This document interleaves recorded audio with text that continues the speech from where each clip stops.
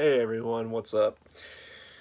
Alright, so I actually was wanting to make a video on the whole super straight thing. I know that I would be a bit late to that bandwagon, but I had some thoughts about it, and I do have some thoughts about it, and I want to do a video on that. However, this topic came to my attention like not very long ago, just a few hours ago. Apparently Milo Yiannopoulos, some of you might remember him. He was a pretty big, popular name, popular right-wing, name back in the day, like back around the 2016 election, and a little bit after that, although, like, when the whole thing came out about him saying some kind of weird shit, involving really his own trauma that he didn't really address or get proper help for, and him saying that, like the shit about how it's like it's not actually that bad if a 13-year-old, he was really inserting his own trauma into this argument that he was trying to make, and it seemed like he was trying to argue that it was fine for everyone, but it was weird, and I'm sure you all know what I'm talking about, but it kind of got him sort of shit-canned, and you kind of saw him fall into obscurity. And apparently he's been having money problems and debt problems and all this other shit. But recently, apparently Milo Yiannopoulos has come out as an ex-gay. He is no longer a gay. He is free from the gay lifestyle. He is free from sodomy, and he is, he's free from degeneracy, and, all this shit. And then a more recent piece of news, which actually came out yesterday, has told us that Milo is apparently planning to open essentially a conversion facility in Florida, and he's, making his, arguments about, all these ideas about conversion therapy have given it a bad rap and all this other shit, even though it's been shown that conversion therapy is ineffectual and doesn't actually work. But, keep living your dream, Milo.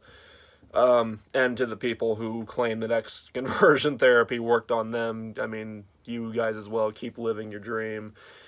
Now, this really kind of, it doesn't surprise me, because Milo has always said some weird shit and has always had some weird ideas about his own homosexuality. And I think that could also spawn from, again, his trauma, the abuse that he suffered, being sexually abused and molested, quite frankly, by a priest at a very young age.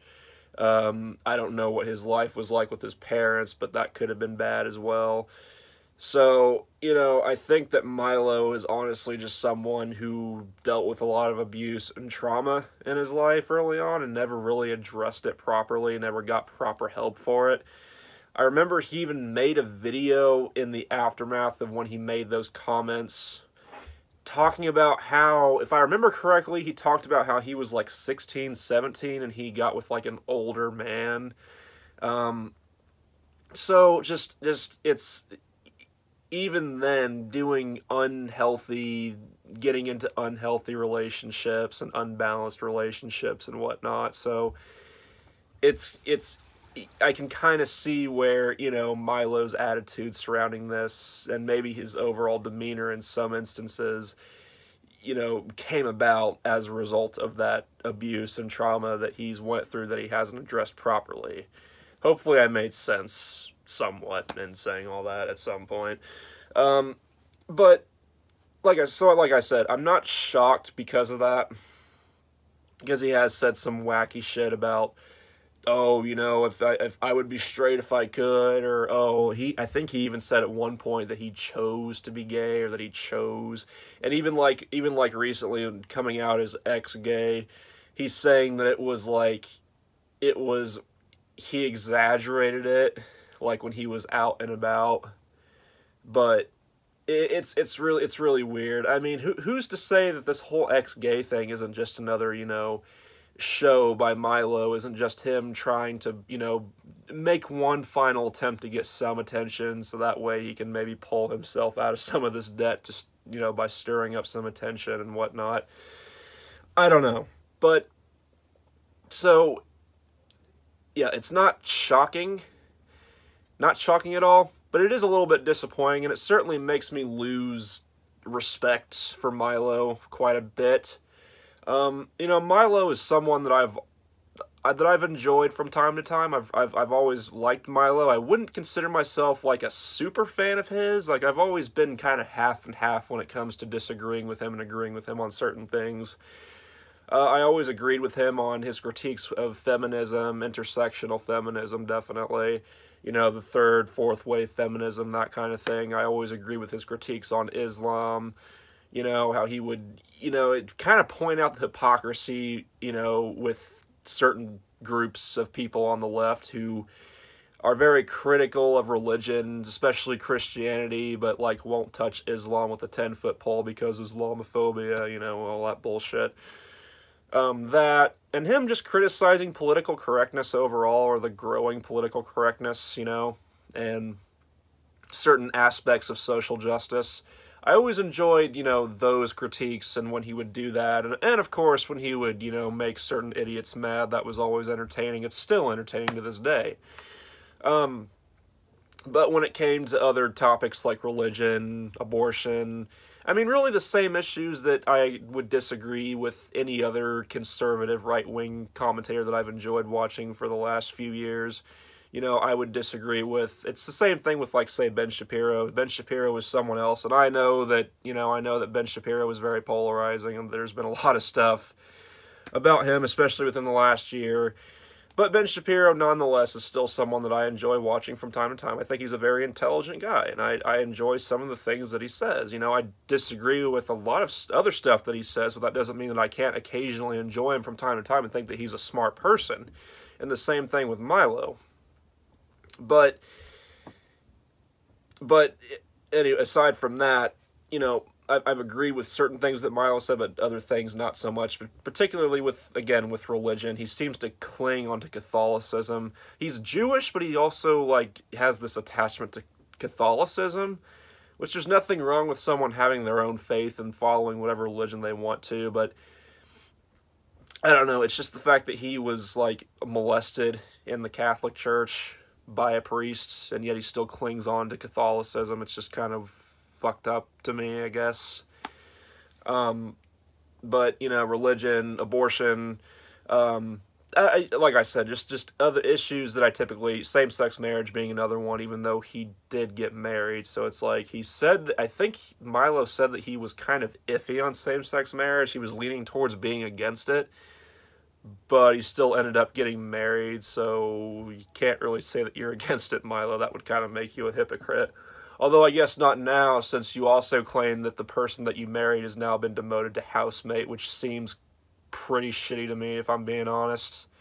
I mean, regardless of how you deal or don't deal with the fact that you're gay, that's someone that was your partner, that you loved, that you got married to, and now you're saying that, oh yeah, it's over because I can't deal with my shit, I can't accept myself for who I am, I can't own who I am, so yeah, it's over.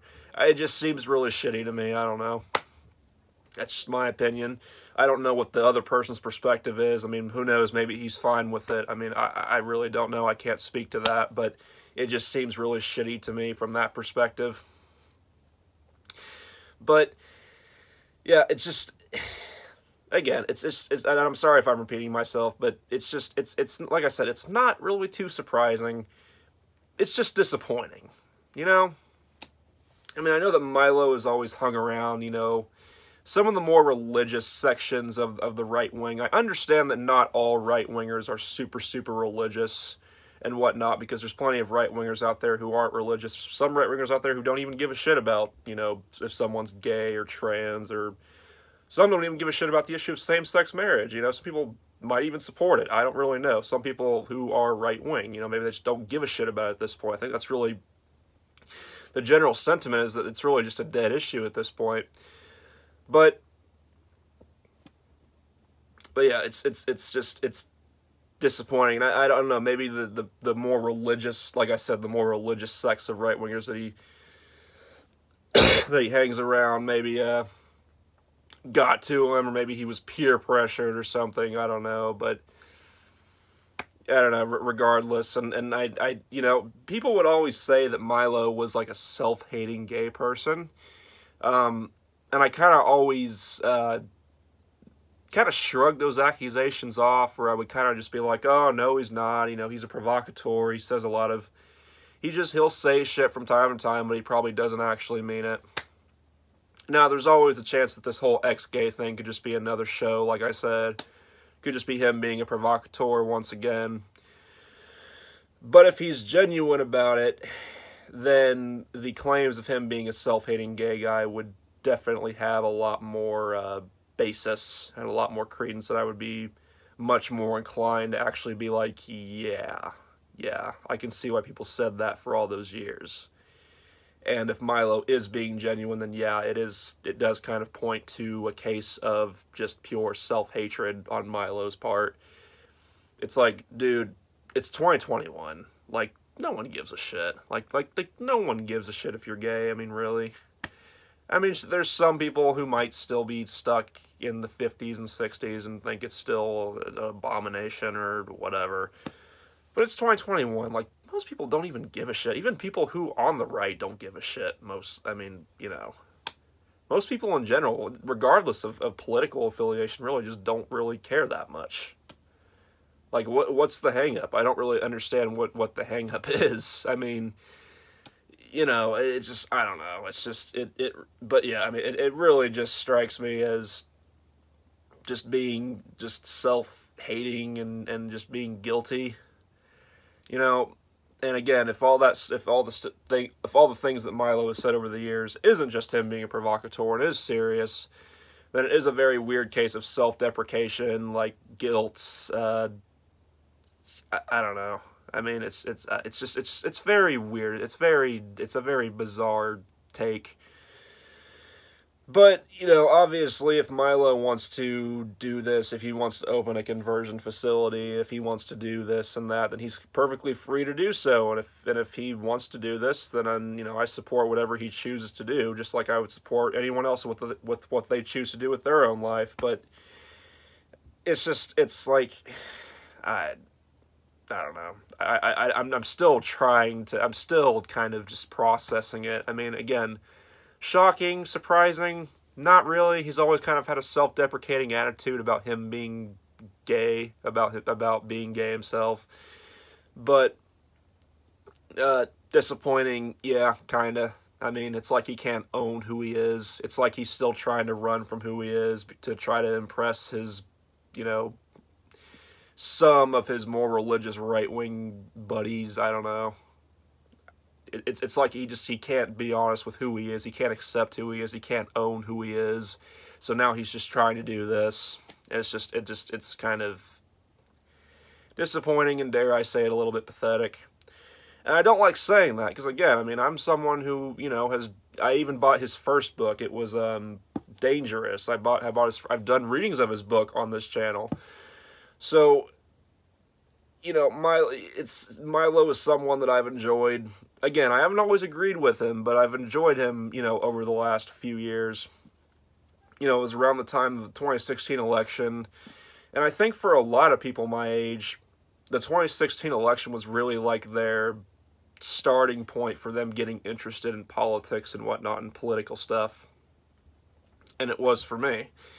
And that's how I kind of discovered, like, you know, people like Milo, people like Ben Shapiro, Lauren Southern, you know, Blair White, and a bunch of other anti-SJW channels and, you know, some more right-wing channels. I'm not, and just to clarify, like, I'm not actually right-wing myself. I don't really consider myself a right-wing or conservative. I'm certainly not left-wing. I think I would be pretty much in the center, maybe slightly right-leaning. So, like, I guess vaguely center-right if you had to categorize me, if you must. I would probably classify myself as like a center-right or centrist libertarian, essentially. That's probably the most accurate categorization of me in terms of like my politics and whatnot. But anyways, I mean, I guess that's really all I have to say. You know, I guess, you know, let me know what you guys think. Again, if Milo, like I said, I mean, if Milo thinks this is the best decision in terms of his life and what he feels that he needs to do, that's fine. I'm not saying he can't do this. I mean, all the more power to him. I mean, I'll still enjoy his critiques of, you know, feminism and certain topics, you know. And this doesn't take away, you know, I still think that Milo can be an entertaining guy. I think that he is pretty, you know, generally smart. I think that he can be pretty entertaining. I think that he does still to this day, I think sometimes he makes good points. I do prefer older Milo before the fame kind of got to his head.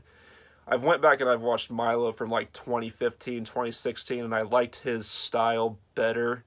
Like, he was still kind of like, you know, the showy kind of, you know, but he had a more, like, you know, to the point and calm and collected. Well, not to say that he isn't calm and collected, like, now or hasn't been for the last few years, but it's just back then he was more to the point. He was less about making a show, and he was more about just laying down, like, you know, arguments and whatnot. And I liked that Milo better, a lot better, than the Milo we have now, or even the Milo from, like, you know, 2, 3, 4 years ago. I liked 2015, early 2016 Milo a lot more, in my opinion anyways.